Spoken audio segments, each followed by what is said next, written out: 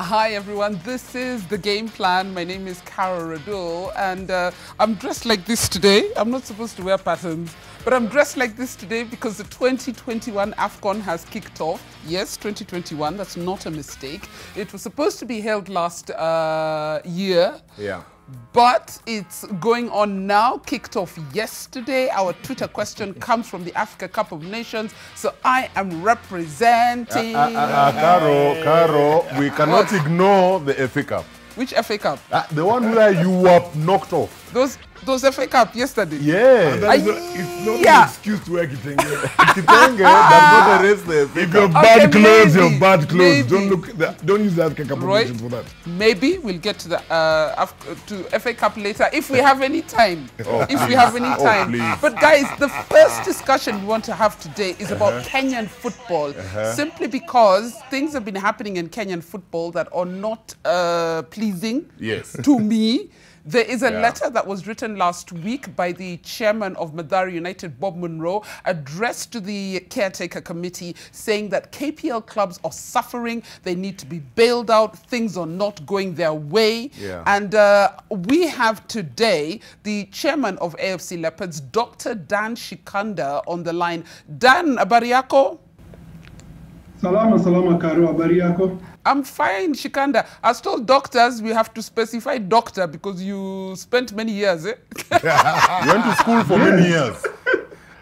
Of course, I spent many years in school. Many years in school. You're overeducated. Yes. Of all the years that you spent in school, Shikanda, and all the years playing for both Gor Mahia, AFC Leopards and Harambee Stars, did any of that education prepare you for where Kenyan football is today?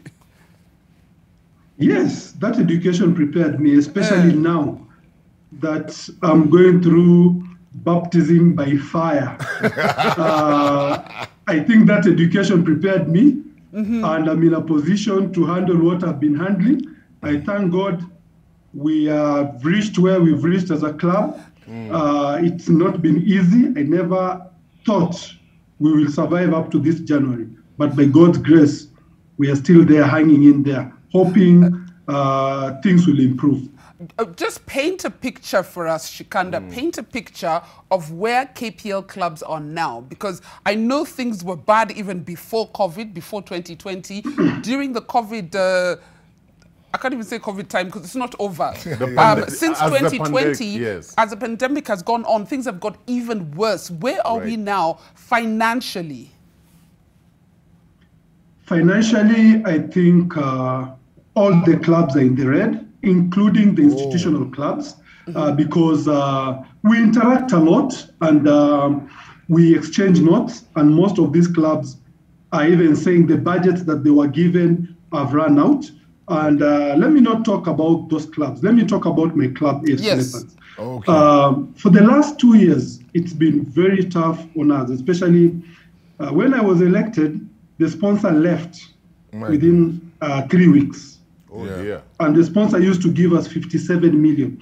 Imagine losing 57 million. Wow. Wow. We ran the club without sponsorship for a whole year. And we finished the league 6th on the log. What? The following year, COVID struck. And everything came to a halt, including airlines were packed. All planes were packed in the world. Nothing moved. We never stopped paying our players' salaries. The year of COVID, I am on record to have paid 7 months' salaries when no football was being played. I remember my goalkeeper, Chan, calling me from Uganda and asking me, what miracle is this? I am at home, not playing football, and my salary is coming in. And at times when I was in Kenya playing football, there was no salary. How have you managed that, Shikanda? How have you managed that? I managed that through my contacts, more so political contacts, more so friends. Even up to now, we've reached where we've reached because of the contacts that I have had together with the officials that we are running the club in. Remember, we are only 3 officials. the chairman, the secretary, and the treasurer. At times it's an advantage, at times it's a disadvantage, especially when you need to raise funds. So it's been very difficult, and being in a community club where everybody has the right of what they want to say. Tomorrow they'll just come up with a story that we know the chairman has stolen this amount of money, we know the treasurer has done this, we know the secretary has done this, and it buys rounds in the social media, and it becomes serious until people now start looking at you like there's nothing you guys are doing in the office. But where we are as a club and as clubs of KPL, after the dissolution of, after the government dissolved the federation, we used to get about 883,000 from the federation. That is for Star Times and BetKing sponsorships. You remember the Star Times thing where we don't know how we signed it? People signed it. For example, I was told AFC Leopards has signed. So with AFC we have no problem, and I've never seen even that piece of document. But at times, things are pushed to the to a point whereby you wonder, should we stop this? Should we continue? But we continued. Star Times, there was a lot of hullabaloo.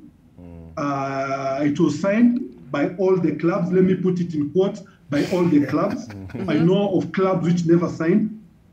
And then we had BetKing, where you are being shown, this is the contract you are signing with BetKing. You will be receiving this much. So all in all, to cut a short story, a long story short, we were receiving 883 per month from the federation per month to run the league.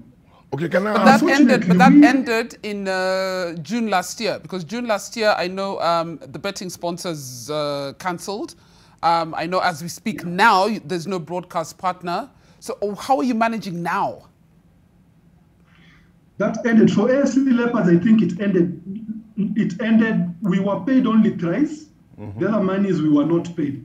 But they showed more of our matches than any other club. They showed about 27 of our matches. And we were paid less money than Kariobangi Sharks or than Western Steamer, who they showed about 6 to 7 of their matches, and they earned more money than AFC Leopards. Wow. Let me ask you. Okay, you're opening now a whole new can of worms. Yes. Doctor, but it's good to know. No, but it's good to know. Question, that ended, I think, in July when the BetKing pulled out. And then it was followed by Star Times. When the caretaker committee came in, they were actually to give us, we had discussions. Unfortunately, I was elected as an interim chairman of KPL clubs. I've used the word unfortunately deliberately, because when you are a chairman, you have to make things happen. But when you try to make things happen, people think that maybe you've been inciting people who you've been representing. So it's been tough on the KPL clubs, because we have negotiated, we have had lots of talks with the caretaker committee. We requested them to give us 2 million per month for each club for the next 6 months to bail us out. I have seen the government bailing out National Bank of Kenya. I have seen the government bailing out Kenya Airways. I have seen the government bailing out a number of parastatals that go down. But I don't know why the government does not want to bail out football, because where we are. Can I ask a question? A lot of people are saying that there's some people saying that clubs are independent and should be able to manage on their own. But we do know these are unprecedented times. It's been difficult for sponsors to come into a game that's not being broadcast, that fans can't go to. AFC Leopards, Gor Mahia, you rely on fans. For the longest time, there were no fans allowed in the stadium, despite our pubs and matatus being full. You know, it's like sport was forgotten by the government completely. And rightfully so, you should be bailed out, or we won't have a league. The letter from Bob Munro last week basically said, in 2 weeks' time, we won't, half the clubs, half of the 18 clubs won't be able to continue operating. Is that a reality, by the way? Haven't been is that letter a reality? Is that the real situation? It is a reality. For example, I hosted Nzoia Sugar yesterday. If I tell you how I raised my 165 to host them, I raised it through friends. My I goodness. had to call friends, help me with this money. I will return it back. I'm glad I'm not your friend. I don't All my friends, you have taken off. I've tried raising you, you don't pick my call. Shikanda, you're lying! Hey, Shikanda, you're Sema yote. That's Toa, not true. toa, Shikanda, I can toa, never fail toa. to pick your calls. You know that. I can never fail to pick your calls. But I understand where you're coming from, Shikanda. So when have we, as the chairman of the football Kenya Premier League clubs, come up with a document we can give to the ministry and say, look, we want a bailout. We have given you the figure is 2 million. This is how it's spent. So that even the government can say when they are accounting for the funds that we received this and this is how we are going to disburse the money. And then now they can be able to see whether to help you out. I think the question is, has the caretaker committee responded to your request for 2 million a month? Exactly. Okay, let me answer both questions. Okay. We have actually written to them and requested for the 2 million because that was the fairest figure they could give up. They could give, especially non-institutional clubs. Right. Because institutional clubs, they're being covered somehow, but I can still see there are so many clubs which have not paid salaries, yeah, and they are also institutional clubs. So we have written to the caretaker committee. We had a discussion, all the chairmen. We came up with those figures of 2 million, and we told them for the next 6 months to make sure that we can bail out this league. If you can give us 2 million per club, so that the clubs can actually organize themselves, more so the community clubs. Yeah. So that What we was can their actually... response, Dan? We're running out of time. What was their response? Okay, their response was simple. We will come back to you. My Back to us, they came back with 300,000. What? I am meant to understand the 300,000 was not given to all the clubs. It was just given to a few clubs. I'm happy AFC Leopards got the 300,000, which we used to pay the coach's rent at where the coach stays. Period. Yeah. So the letter that Bob Mundro wrote, to be honest, It's the truth. I have called, it is the truth, because we will not hide these things. We are actually suffering. As the clubs, we are suffering, and that's why we are appealing to the government, kindly, if they can bail out the league. Can I ask If they can you? bail us out, Yeah. Fair enough. Can I ask if you? they can bail us out, we will definitely see this league to the end. Yes? When it comes to the government is one issue, but what's okay, I don't use the word, but I have to say, what is the excuse that the corporate world gives you when you're approaching for help at this point? It's very interesting because the corporate world still thinks we're in the old age of fans throwing stones, Yeah. of fans fighting, of fans not behaving well. So they usually tell us their brand will be dragged into the mud of hooliganism. I have done 70, yesterday, last week, I did my 77th and 78th proposal. Wow. To corporates. Wow. And to be honest, the excuses they're giving, there's COVID, we are not sure about the environment surrounding business in this country at the moment because of COVID. I got some others, let us see how the elections will go. Yeah. I mean, it's all about those excuses. Yeah, but in defense of the corporates, Shikanda, a lot of those are legitimate reasons. We know that a lot of corporates have suffered because of COVID. Their bottom line is, some of them are also in the red. Yeah. We know, unfortunately, this country has a reputation of election years. You know, we have a very bad reputation that election years is so uncertain for businesses. So it is, but then the same government or the same caretaker committee who's trying to repair the name of football, because football does have a bad name. You know, unfortunately, nobody has marketed, nobody has marketed brand FKF Premier League for a corporate to say, I want to partner with you. Yeah. And now we have the caretaker committee. I hope that's something they've put on their agenda. Let's change the image of Kenyan football. Because a lot of these corporates, their concerns are legitimate, unfortunately. And then when it comes to, these corporates are not charities as well, so they're businesses. At least God and AFC can say, you know what, we have fan bases who are your potential clients. So the other clubs are in trouble, which means even the clubs have work to do in building a fan base. So again, the deathbed is real. It's real. There's no money. No one is offering any money. But for now, I think the government should bail out clubs. That's also my opinion. I can tell you for free. You see, you cannot continue doing the same thing. You cannot continue doing something the same way and expect different results. Exactly. I can tell you, corporates are missing a lot by shining out on football.